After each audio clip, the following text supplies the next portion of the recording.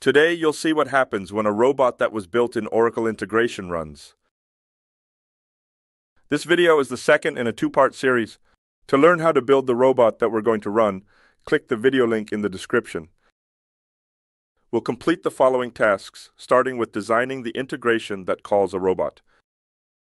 First, add an integration. Create a schedule integration named getPODetails. On the integration canvas, you tell the integration to call a robot by adding the robot flow action. We'll name the action callSupplierBot, and it calls the getSupplierName robot that we created in the previous video.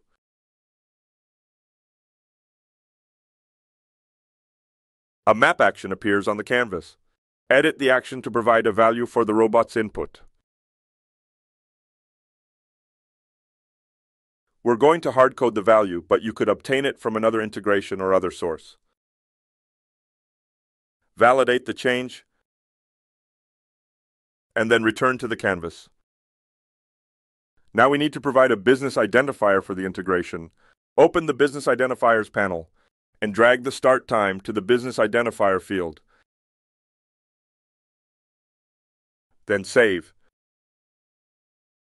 Let's log the output of the robot to the activity stream so that it's easy to find. Just add the logger action. The robot's output is the supplier name from the purchase order that the robot finds. Expand the sources tree until you find supplier name, and drag it to the logger field. Then save. The integration is now error-free and ready to run. Now that the integration is built, it's time to activate and run it. Now activate the integration. Its status changes to active. Next, run the integration. The integration also runs the robot. On the Configure and Run page, select Run. The activity stream opens and shows details about the integration. And since we're running the robot on our local computer, we get to watch the robot run. Let's see the robot in action now. The robot signs in to Oracle ERP Cloud. It selects the Procurement tab and then Purchase Orders. Then it clicks the Task button and Manage Orders, searches for a purchase order, and gets the supplier name, all without human intervention. The robot we just saw ran locally, but a robot doesn't always run on your computer.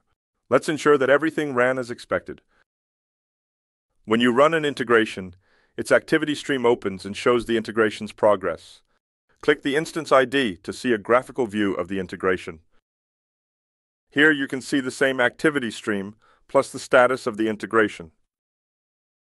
Wait until the status shows that the integration succeeded. Then expand the entry for invoking the robot. Next, select View Child Instance Details to view the activity stream for the robot. Here you can view the status of messages for the robot, including whether each robot action succeeded. Finally, let's take a quick tour of the monitoring pages. You can monitor your integration and robot together at any time on the Observe page. Start on the Instances tab to check the status of integration instances.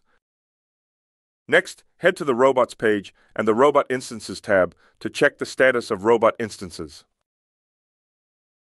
Point to any robot instance and click the View Details icon to see its activity stream. The same activity stream that you saw before opens. Let's recap. We designed an integration that calls a robot. Then we activated and ran it, and watched the robot run. We ensured that the integration and robot ran correctly and reviewed the monitoring options. Thank you for watching.